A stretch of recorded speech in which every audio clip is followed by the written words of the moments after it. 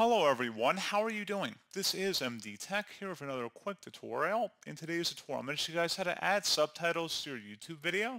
So this should hopefully be a pretty straightforward process here, guys. And without further ado, let's go ahead and jump right into it.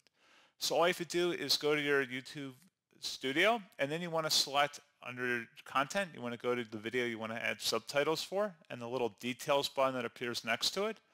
On left side, select languages.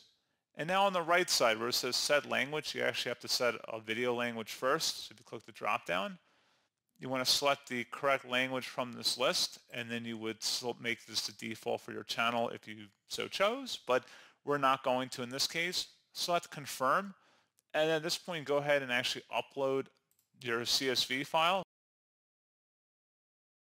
and then you would continue and then actually upload the CSV file. You can also edit subtitles by selecting edit subtitles up at the top, and then you can actually go ahead and actually edit the ones that are coming up in the auto-generated section. So this is auto-generated from YouTube here, and then you would select publish to go ahead and publish those subtitles, and that's pretty much all you have to do.